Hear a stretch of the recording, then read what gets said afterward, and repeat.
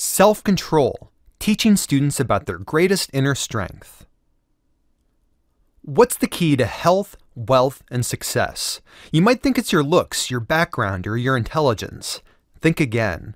Self-control is our greatest human strength and the easiest to improve. Just think of your heroes: Mother Teresa, Albert Einstein, Abraham Lincoln, and Nelson Mandela. They had different backgrounds and different skills, but they share one thing in common: self-control. They overcame obstacles, they persevered in the face of failure and frustration, and they worked harder than others to achieve their goals. You might think you're worlds apart from these self-control icons, but I'm here to show you that you have that same ingredient that will help you achieve your goals. What is self-control? It has three parts. Monitoring: how much we keep track of what we're doing, how often you weigh yourself, check your bank balance, or keep track of your grades. Standards: these tell you what's appropriate. Laws tell us how fast we're supposed to drive. They tell us why we should wear a suit instead of flip-flops to a job interview, and they tell us how to live up to our moral ideals. And strength: this is the energy to use self-control.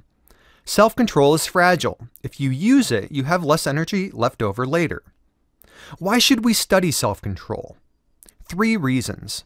Self-control improves individual well-being. People with better self-control have better mental health, better physical health, they get better grades, and they're less likely to struggle with alcohol and drug abuse. To illustrate, one study wanted to see which was more important in predicting success in school: self-control or intelligence. They measured self-control and intelligence at the beginning of the year and then waited patiently to see how well the students did in their classes at the end of the year. The result?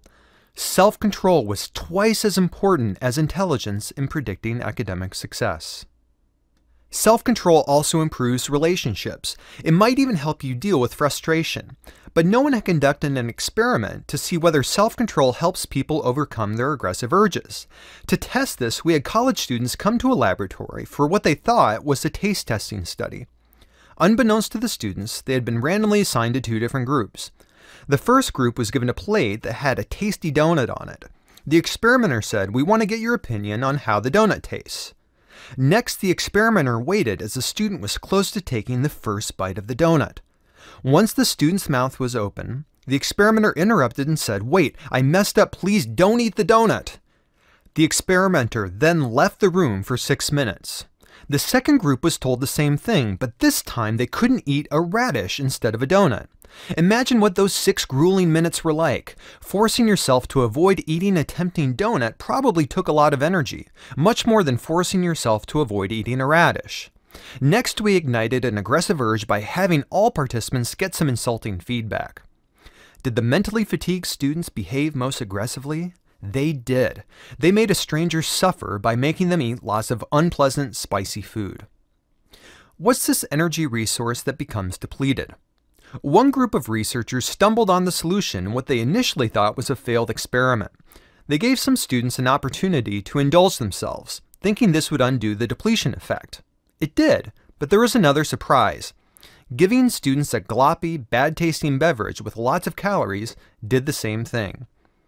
A large body of work now points to the importance of energy as part of the resource that's involved in willpower. Giving depleted people a boost of glucose reduces their aggression, their irrational decision-making, and their financial impulsiveness.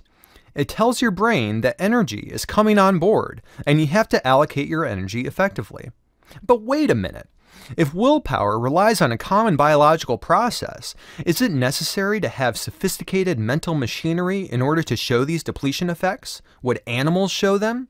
And would a boost of glucose restore them to their normal selves as it does with humans?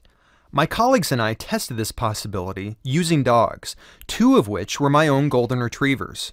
We depleted dogs by having them sit and stay for 10 minutes. Another group just sat in a kennel. Afterwards, we gave the dogs a toy that had food in it, but we rigged it so they could never get any of the food out. We timed how long they tried. Don't worry, we gave them lots of treats at the end of the study.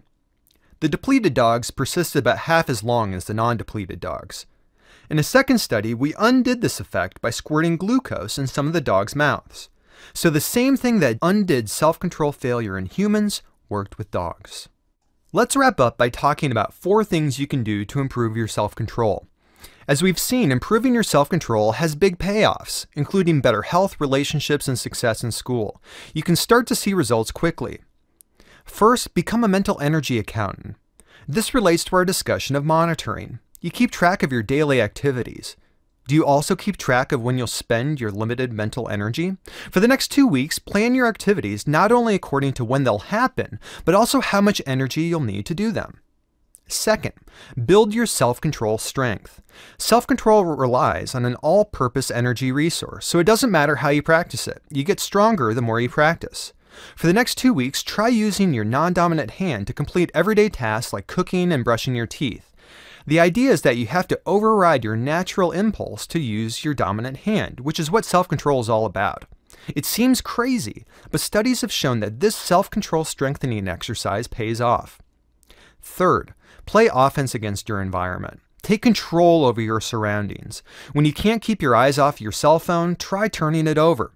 You'll be surprised at how easily you'll pay attention when you don't have to worry about looking at your phone.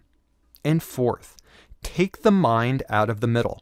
Self-control hurts because we battle against ourselves. Should I exercise now or later?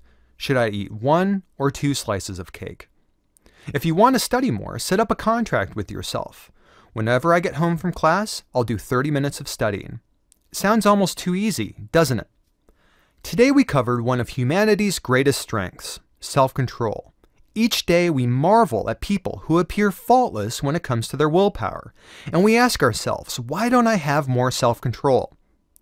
We can't make much progress at achieving our goals if we don't know about the basics of self-control, what it is, why it's important, and how it works. By resolving this mystery underlying self-control, we can gain a new appreciation for people we regard as our heroes, and understand that we have what it takes to achieve our goals and lead a happy, healthy, and successful life.